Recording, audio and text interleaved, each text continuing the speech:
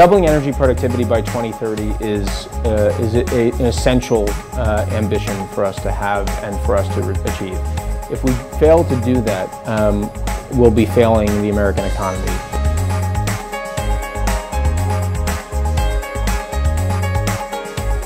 There's a tremendous amount of savings to be had from improving the energy efficiency of buildings, both in their construction and in their operation. We need significant changes in infrastructure, significant support for mass transportation.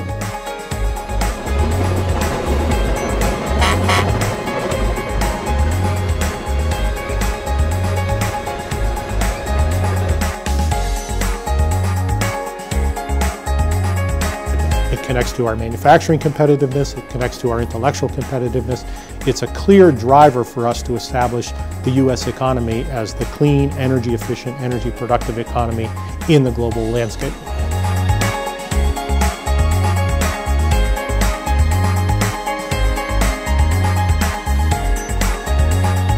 Every dollar they save on their electricity bill or their gas bill or whatever it is a dollar that they can put on food.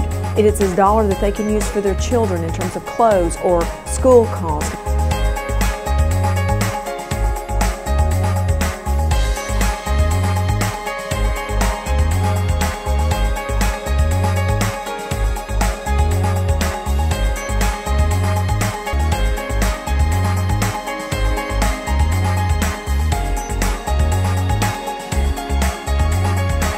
No one has ever won a major competition without a game plan, which is why these recommendations are so vital to our country's future.